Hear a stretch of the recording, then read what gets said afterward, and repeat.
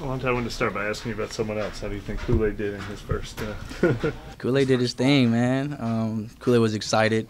I think the thing I enjoyed the most with Kool-Aid is every time we run out, we kind of like look around the stadium and he's like, bro, we're in the NFL, right? And so, but Kool-Aid's a gamer, man. He's a guy who's taking his role very seriously and is showing up on game day.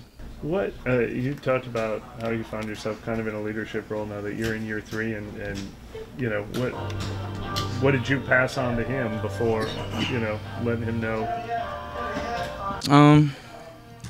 Kind of just told him like, my first 2 years I just kind of sat back and watched Marshawn and Tyron and learned from those guys, and I think he came in the right situation at the right time to kind of have me, who went from playing corner to nickel, and he's kind of doing both there, and he still got Marshawn and Tyron in the room as well, and Debo. So I just kind of told him, like, ask questions, man, and just kind of see how we go about our business. And he came from Alabama, and I think he's really good with handling his business at the right time. What has impressed you the most about the way he's adapted to the NFL so quickly?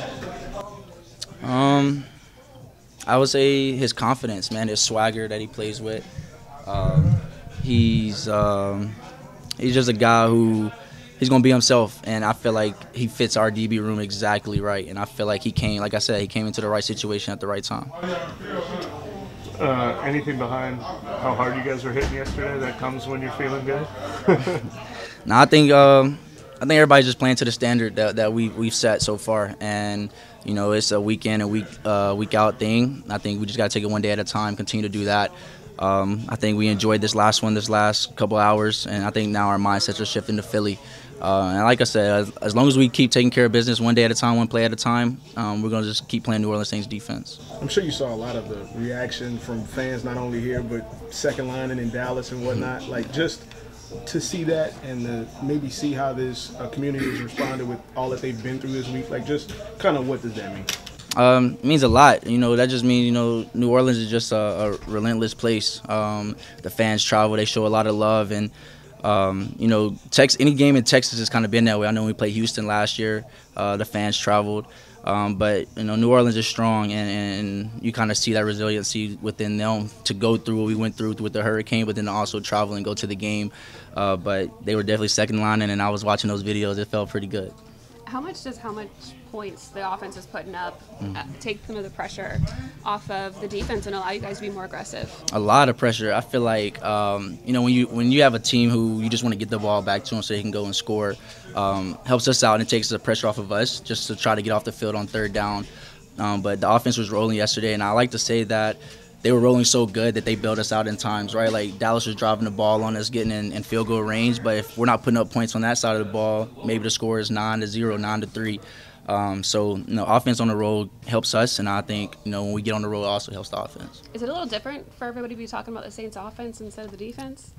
Nah, I mean, yeah, it's different, but we have the weapons on that side of the ball. We have the guys on that side of the ball, but we're taking care of business on the defensive side too. So I'm sure that they won't override us that much. It's been talked about a good bit during camp, but facing off against this offense with this new scheme, how much has that really sharpened you guys in an iron sharpening iron way to go against other teams? It's good. We kind of talk about the motions, eye discipline, flying around, extending plays after the snap.